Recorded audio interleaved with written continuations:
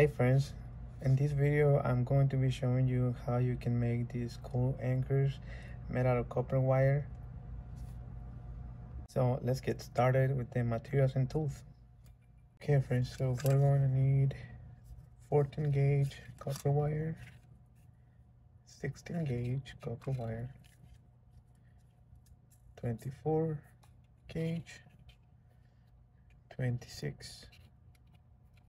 As for tools, we're going to need a small file, wire cutters, needle nose pliers, any kind of round nose pliers. Also, if you can get a flat nose pliers, something like this. Also, you can use tape measure or a small ruler. If you can get a hand drill, cordless drill, that would be amazing because you might need it too. Might be helpful to have a Sharpie around to mark some of our measurements. So just get a Sharpie and it'll be helpful to have one around too. So before we continue, I would like to invite everybody to subscribe to the channel, like and share this video, and don't forget to check out the thanks button if you would like to support this channel. That's something that I just added to my YouTube channel, and it's deeply appreciated when somebody is generous enough to contribute to help us keep making more tutorials. So let's get started. So I went ahead and cut about 10 inches of the 16 gauge wire, and what I need to do is straighten this wire because as you can see it's not straight at all, so we need to make sure this wire is straight. So I'm gonna attach it to my drill. I'm going to grab the tip of it and start twisting it.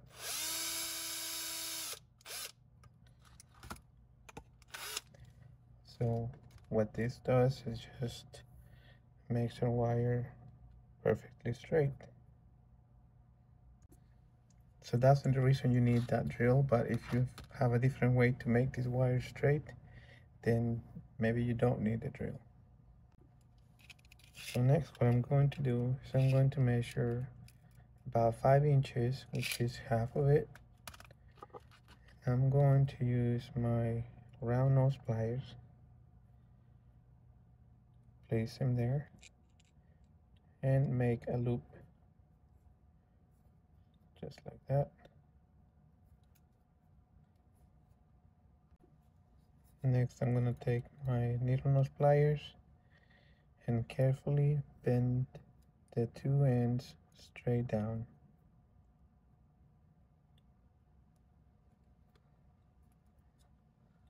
Like that. You see how it was kind of looking like crooked that way? You can fix that by just making sure that this loop looks straight. And here's what I'm going to use my flat nose pliers. And the only reason you need this ones is so you can make the same exact bend on each wire. So I'm going to place them right here, really close to the loop. And I'm going to bend these wires in a 90-degree angle, like that. Then I'm going to place my pliers right here, very close to where the bend was, and I'm going to bend this one up, and I will be doing the same with this one. So these pliers help you so you don't have to measure the distance, so they are exactly the same, just like that. Next step, it's make a loop just like this one on each side. So I'm going to use my needle nose pliers like that. I'm going to do the same with this one.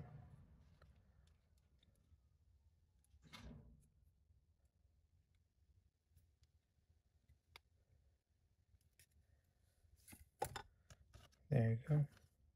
If you notice that this one is a little bigger, just make sure there's about the same size of the other one. This is what we need. It's supposed to look like that. Next step, it's stretch these wires right back to the center. And what I'm gonna do is once I push it that way, I'm going to place my pliers right here and I'm gonna bend it straight down. Kind of looks like a sword, like that. I'm gonna do the same thing with this one. I'm gonna place my pliers here, like that. And then this is a very important step. So if you take your time, maybe you want to practice this with a smaller gauge wire please first. There you go, something like that. So what we are trying to achieve is a symmetrical shape, something like that. Okay, so next I'm going to measure about an inch. It's about right there. You can mark it with a Sharpie or something. I'm just going to use my fingernails. I use my needle nose pliers like that. I'm gonna place them right there. And I'm going to separate these two wires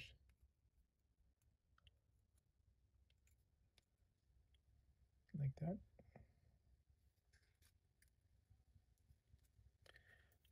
I will do the same thing with this one. Like open them in like a 90-degree angle again. There.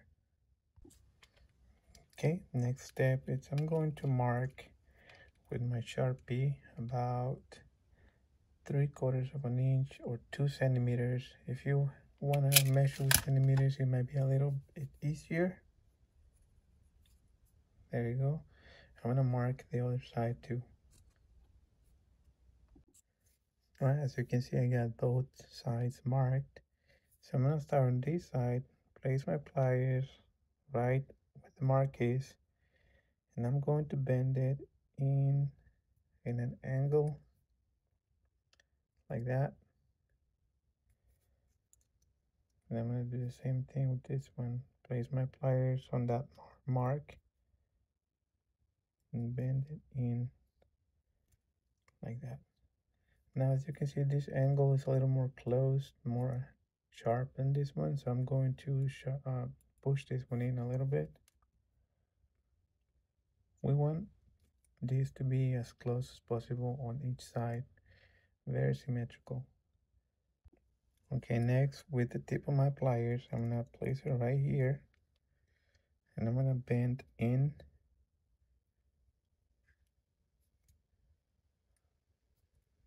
I'm gonna do the same with the opposite side.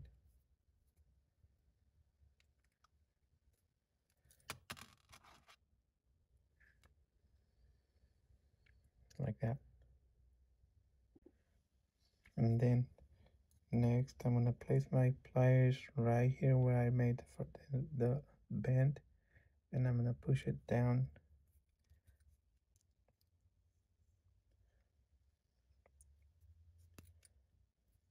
to form that shape. There you go. And I'm going to do the same thing with the other side.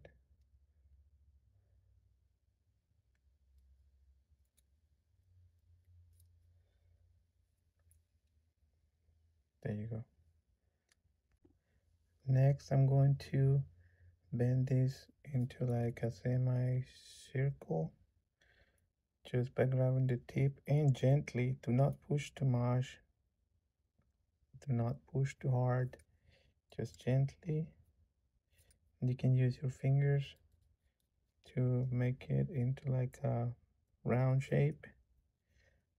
We don't want those sharp turns. You can use your pliers to kind of make it look like it's turning. has to have this sharp end here. I don't want that. You can always come back and fix it. Something like that. The main idea is that we want a symmetrical piece on both sides, as close as you can. It's not going to be always perfect, but we will try to cover the mistakes later once we are done building the shape. Okay, so next I'm going to push these two wires in. And like I said, if you find it difficult with the 16 gauge wire, maybe use a 18 gauge. I liked it 16 because it's sturdy enough, but if you're practicing, this is hard for you with the 16 gauge because it's a thick wire. You can start with the 18. So as you can see, this is what I need so far. This is what I have, and now we're going to continue the process. You can adjust anything that you think it seems off here before you continue, so that way we won't have to fix it at the end. Okay, so at this point what I'm going to do is I'm going to mark these both wires, just put a point of reference when I'm going to do the next bend, and that's where they both meet in the center, so that's where I want to make a bend. So I'm going to use my pliers here, and I'm going to bend it down. I'm going to find the other mark, put the pliers there, and push now with my fingers, just like that. And there you go. So here's where we're going to take our 26 gauge wire, and I'm going to start filling up this gap, and for that I'm going to start wrapping my wire. I'm going to wrap it around this thing here a couple times, and look, I'm going through the center of these wires. They are open, so it's easy to come in and out like that. So what I'm going to do is I'm going to go under and then over this wire, and then under one time, and the second time I'm going to go under again, then I'm going to go over this wire here. 1, 2, and then I'm going to go over this one and wrap it twice. 1 and 2, and then I will go back to this top wire here. 1 and 2, and this is a process that's going to be repetitive until we get to this part.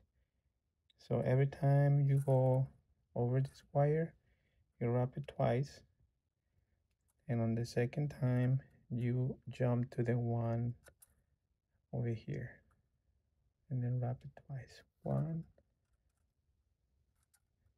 2, and then go back to this one. I hope that's not too complicated to understand. You can use another weaving technique here if you want to, if you know a different one, but I like this one. So I'm gonna go 1, 2, then jump to the other wire. 1, 2, and so on. So I'm going to continue doing this until I get almost to this point here. Okay, as you can see, I'm almost to the end. I'm just going to do maybe one more wrap.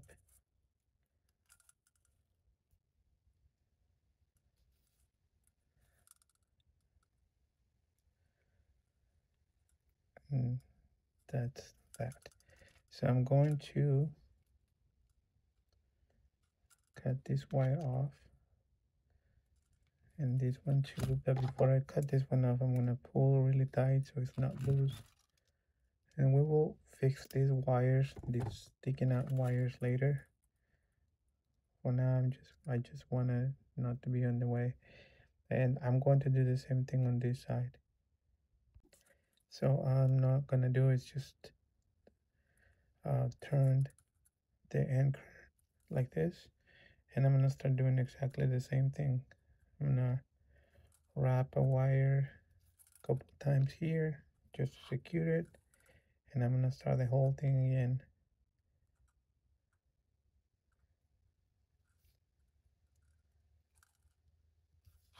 So I'm going to skip that part of the video just to save some time, and I'll come back when I'm like almost down here. Okay friends, so I got to the end. This is what it's supposed to look like. If you guys have got to this point, let me tell you that the hardest part of this project is over. So everything else is going to be a little bit easier from now on.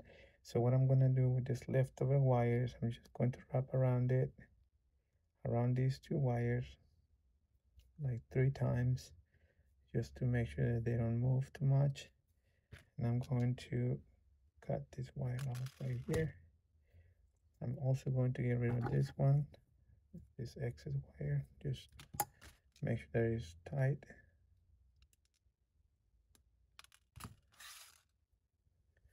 And here we go. Now we're gonna do the next step. Okay, so now I have my 24 gauge wire, and all I'm going to do, I'm gonna put it right there, right through that too, just to make sure it doesn't move. Now I'm just gonna wrap my wire around the anchor. Make sure that it's as tight as possible. Once I get to here, all I do is go from behind and just continue going that way. So I'm gonna stop the video to save some time again, and I'll show you when I got to this point.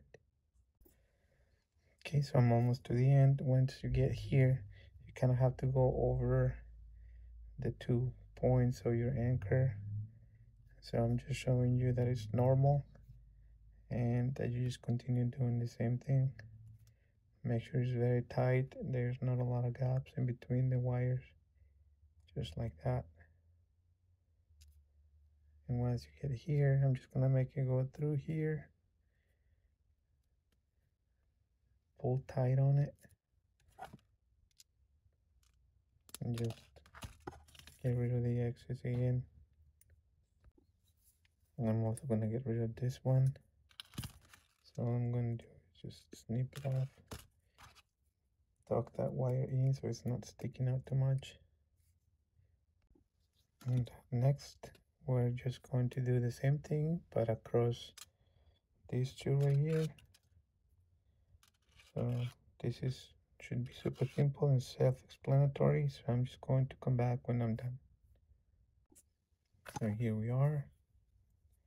I'm gonna do is always snip off these excess wires and make sure they are tucked in. They don't stick out. We'll fix them at the end if they're sticking out too much. But this is what we got so far. It's coming along good. Now what I have here is 2 pieces of the 24 gauge wire, and each piece is a foot long. Okay, so it's 2 pieces, 24 gauge, a foot long, and I'm going to gently fold them in half like this. Next, what I'm going to do is I'm going to make these 2 ends go through that little circle thing there, and it has to look like this. Just kind of secure it there so it won't come off. Now what I'm gonna do is I'm going to bring my drill back, and I'm going to stick all the ends into the drill, close the drill, secure them really good, make sure they are tight. See, there's one wire sticking out there. That's not okay, so We want all the wires together. We don't want any wires to come out of the tip. So we're gonna redo it. There we go. Now they all seem to be pretty secure there. So I'm going to grab this end and slowly start spinning my drill. Don't pull too much, but don't leave it loose either. So just a very gentle pull just to keep it straight and a slow twisting of your drill. Don't go crazy on it. Take your time. There you go. Now we got this done. So this is going to be the rope that goes around our anchor. Okay, so now I just gotta decide which side of my anchor I'm going to use for the front. If it's this side, I think they both look almost the same, but I like this part of it better for some reason. So I'm going to put this rope wire on the left side of this uh, ring here, and I'm going to gently go over it like this.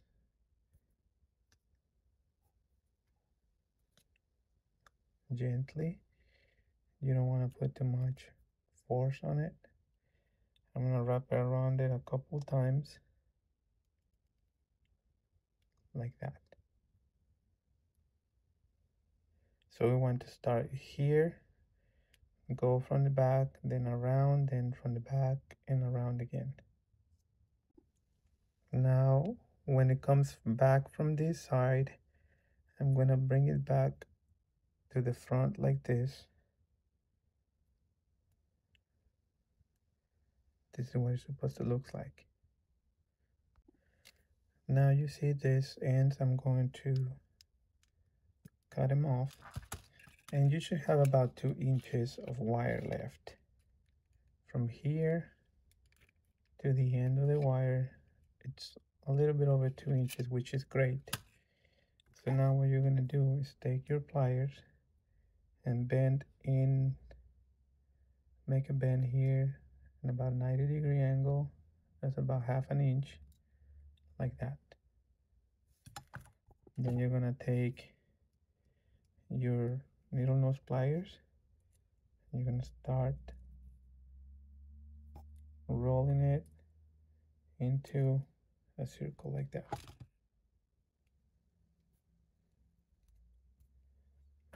Okay, then we're taking our regular pliers and continue doing the same thing, just rolling it into a circle until we get almost to where the wire ends right there. Now this tip here, we're gonna make it go through that gap in there and push it in like that. Okay, now all I'm doing here is just adjusting it a little bit to make sure it's centered, and that's where I want it to stay. This is what it's supposed to look like. Now this wire that's sticking out here, all I'm gonna do is make a bend on it and wrap it around this wire here to secure it so it doesn't come out. So just gently bend it like that. And if you have wires sticking out, just tuck them in.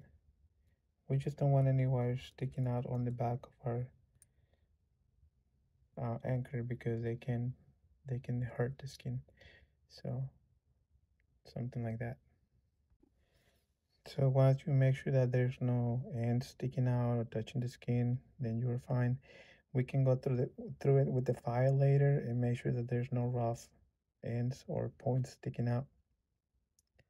This is what it should look like. So now what I'm gonna do is these wires are a little too long, so I'm going to snip off this one here, which is on the back.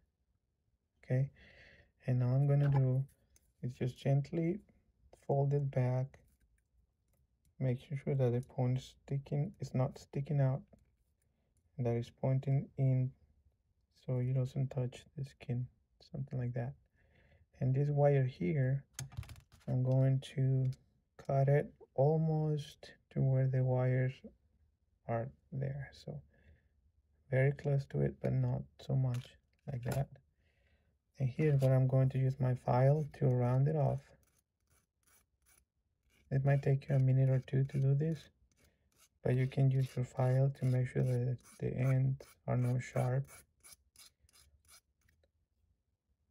Okay, now I'm happy with what it feels like. It doesn't feel like super rough, but it never hurts to do it a little more. And if you think it's too much sticking out, we'll cut it again.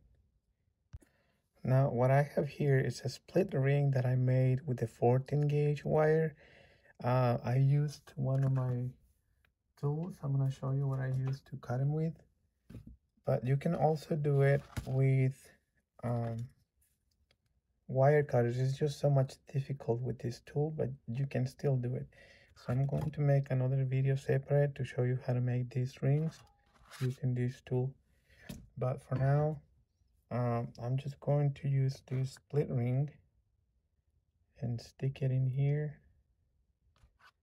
and I'm just going to gently close it. Make sure that the ends are paired up, that they are like almost as flat as possible with each other, something like that. There you go. And we're done, guys. This is it. Pretty cool little anchor. I did went ahead and just if there is some tool marks, because it will always have tool marks, you can just use your file to kind of smooth them out. And what you can do is use your fingers to feel for any points sticking out or any sharp wires sticking out, especially on the back. But if there's one here that I can feel it, so all I do is just use my file to file it down or tuck it in with your pliers. And that's pretty much it. Just go around and find any tool marks and smooth them out. I will do that after I'm done with the video, but this is pretty much it. Well, I thank you for your attention, and please don't forget to like this video and share it. um, Subscribe to the channel, click on the bell to get notifications, and if you're generous enough, don't forget to check out the thanks button to support this channel so we can keep making tutorials like this. And that's pretty much it. I will see you next time. Thank you so much.